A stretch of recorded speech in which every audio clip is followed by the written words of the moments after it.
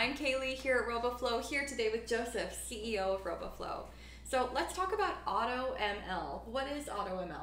So AutoML, automated machine learning, is a machine learning tactic for building models without needing to be worried about the specific, say, hyperparameter selection, individual model selection, and a lot of these like smaller details that might bog you in the weeds. And instead it says, let's take a pragmatic approach to getting a model that you can use in production. And that model could be for natural language processing, could be computer vision, could be any sort of deep learning framework. And it basically automates the hard parts of identification of what model you should use and optimizes that model's performance against the data you've provided it.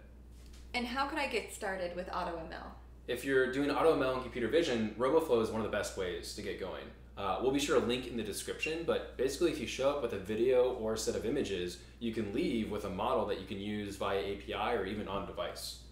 So automated machine learning is something that we make quick and easy, and actually literally it's one click to train your AutoML model. Sounds like a good plan. That's been another ML in a Minute. Thanks for tuning in. If you want more videos like this one, please be sure to subscribe. See ya.